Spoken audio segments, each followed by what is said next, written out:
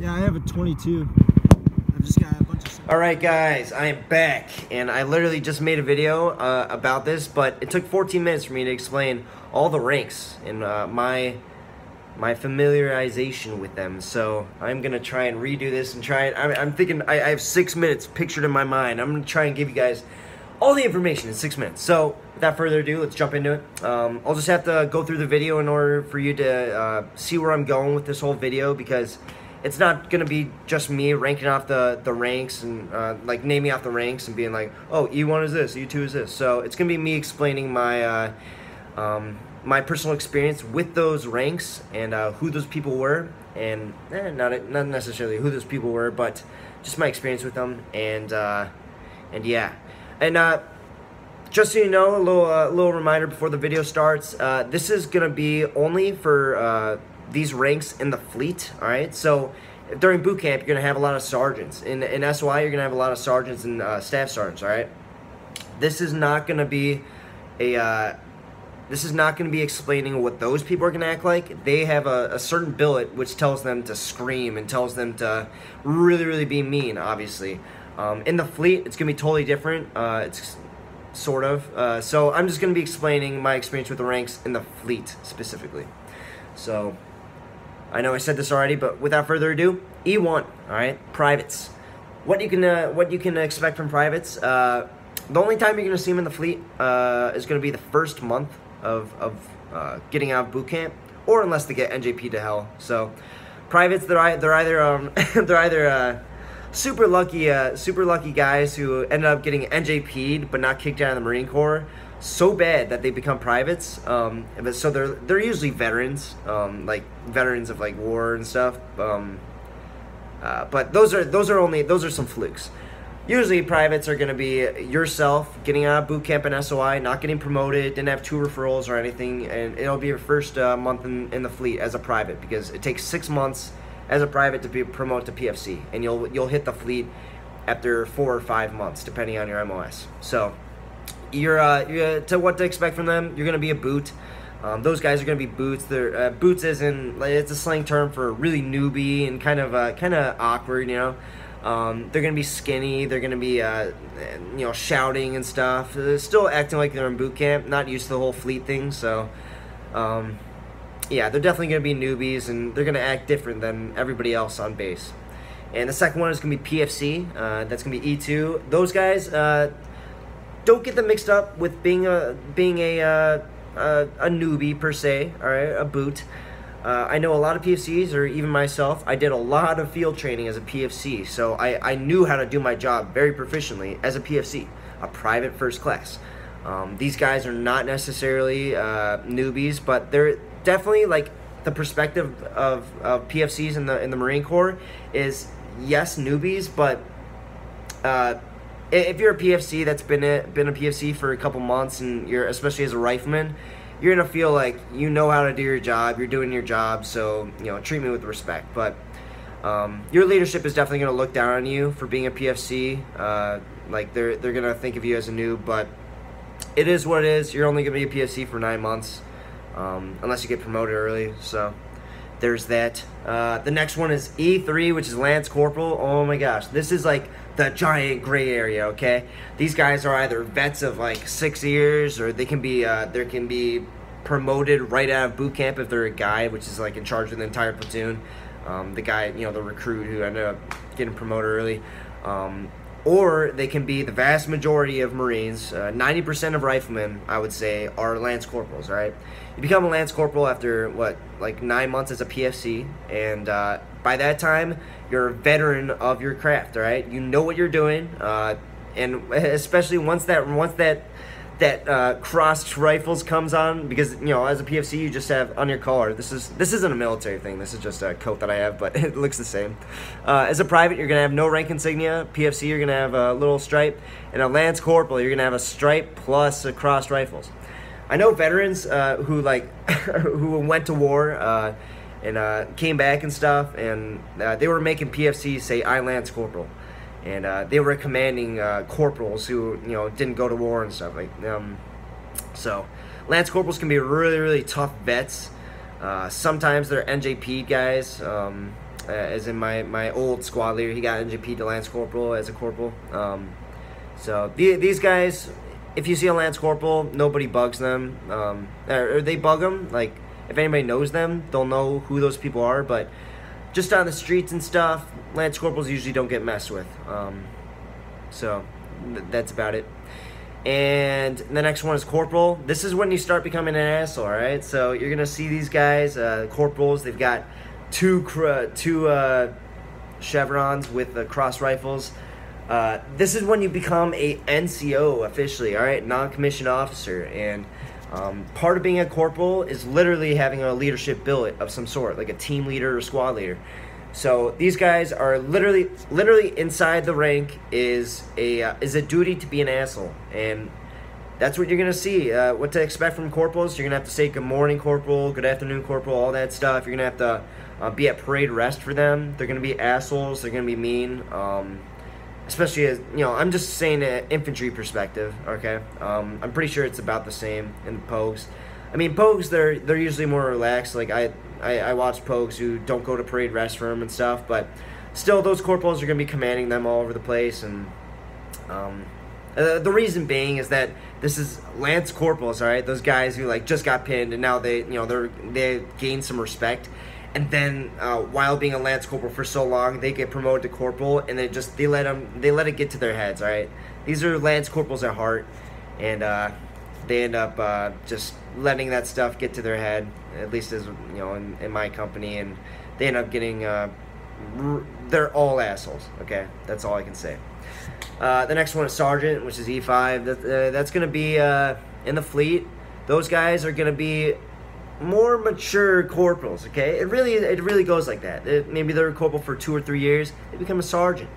And obviously the rank changes. Like, if you're artillery or something, you're gonna get promoted a lot faster than if you're a rifleman, because there's just so many riflemen. There can only be so many corporals and so many sergeants. In artillery, you're gonna be getting promoted faster. So obviously, as a sergeant, you could probably get out 4 years artillery as a sergeant, while in the Marine Corps you'll usually get out 4 years, or in the rifleman as a rifleman, after 4 years you'll usually get out as a Lance Corporal or a Corporal, which is why they become such a gray area. So anyway, that was a bit of a tangent, but sergeants, they're going to be more mature corporals. They're going to be definitely not somebody you can just talk to. They're going to be held in the same respect as corporals, but they're gonna be more mature. They're still gonna be hounds on you, but they're not gonna be such assholes usually. Okay, their corporals and sergeants are a lot alike, but in my experience, they become a little bit more relaxed. And then staff sergeant, all right? Those staff sergeants, they are funny, and they are almost always funny. These guys are gonna be in charge of platoons, at least in the infantry. So there will be 4 staff sergeants in a rifle company, 4 platoons, and these guys are gonna be they're gonna be nicer. Okay, like, I say that really weird because it's not like they I see this video is already 8 minutes 30, but whatever. Staff sergeants, they're not gonna be really nice, but in my experience, they know what they're doing. All right, they've been a leader for a long time, and they're more relaxed. Right, they've gotten over the whole gaining leadership and like this whole thing about having leadership that gets to people's heads. They're over that, and now they're really awesome Marines. All right, they are veterans. Okay, they probably went to war, at least when I got in. So they're good people, awesome people. They've been deployed, and they do their job very, very well, and they teach you. Sometimes let you talk to them, but you know, it's not like you become a friend with the staff sergeant, but they will be friendly to you. They'll let you come and talk to them in private, or they'll come and talk to you privately. But usually they're kind of in the back, just kind of. Sorry, my video just got published, so sweet. Oh, I should have done it for tomorrow, but whatever. You guys got a video early.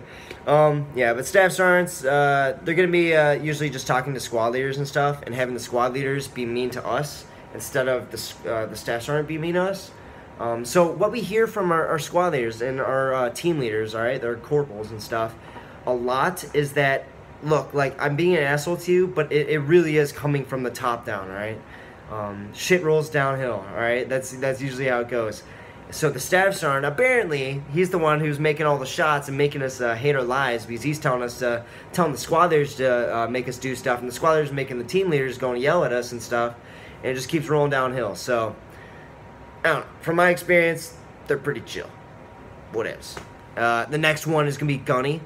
And the Gunny is going to be, okay, there's going to be usually one Gunny per rifle company. And he's going to be really in charge of the field training. He's going to be in charge of making sure all the assets and the ammo and the food and everything is being coordinated correctly between the battalion and stuff. And making sure everything's good within the company. All right, making sure we're all being fed and everything is being trained. That's really what the Gunny's gonna do. Man, I don't think I'll have enough time for officers in this video, but I think I'm explaining quick enough. Anyway, yeah. So Gunny, you can't become friends with him, but he's gonna be nice. He's gonna be relaxed, just like the staff sergeant. Like, they don't give a fuck about, like, if you know, they don't care anymore. They're cool. They're cool. They don't care about, like, the petty respect that the corporals and sergeants demand. And yeah, the Gunny, I mean, he really started off really cool in my experience. He started off really cool. He was nice to me, even as a private and a PFC. But when you start failing at your job, like falling out of hikes, or there's a lot of people who suck at shooting, even as a rifleman. He'll start hounding on them, and he'll start just not liking them, and he'll make it very clear. And he'll really fuck with you. So in the field, he'll make you do dumb things, and yeah, I'll just leave it at that. They're a lot like staff sergeants.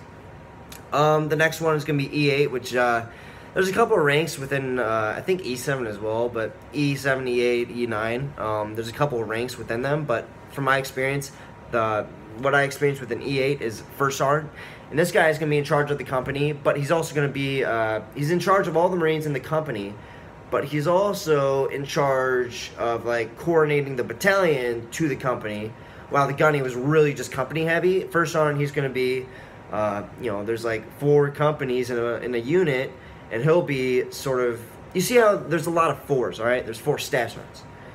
There's 4 Gunnies in the unit. There's 4 first sergeants in the unit, and then it goes up from there.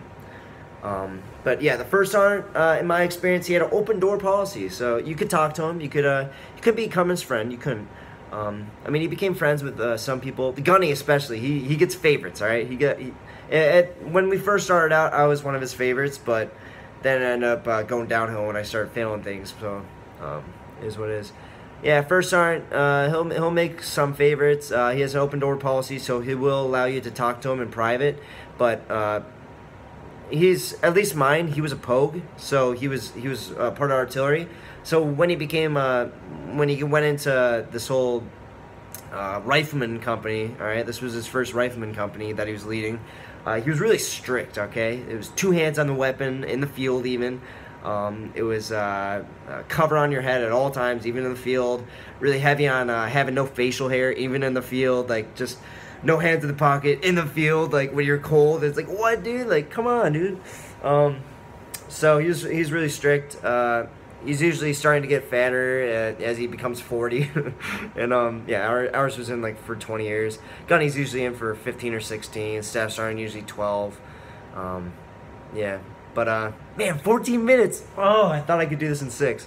Whatever, I'm posting this one. And the last one, all right, because I'm not going to do officers, is Sergeant Major. And this is E9. This guy, he's going to be in charge of the unit, and the enlisted side of the unit. And he's going to be coordinating up to regiment, all right? There's a couple battalions in a regiment, and you see how that's going. Not quite 4, but yeah, and then it goes up from there. So he's coordinated from regiment to us, to battalion. And this guy, he was really cool. They're really chill. You see him very he's rare to see. All right, you'll see him like 2 times a week. Once, just randomly, you'll be like, whoa, like, I first sergeant. Not high first sergeant. You know, good morning first sergeant, or sergeant major. Excuse me. Yeah, look at that. Any Marines here? If you, oh Jesus, can you imagine if I called the sergeant major first sergeant? That'd be crazy. Yeah. If you call anybody by the wrong rank, you'll get fucked with. They'll start yelling at you and stuff. But anyway, yeah, sergeant major, he's cool. You'll see him just randomly, and you'll be like, "Good morning, sergeant major," and he'll be like, "Good morning, motivator." You know, he'll be cool.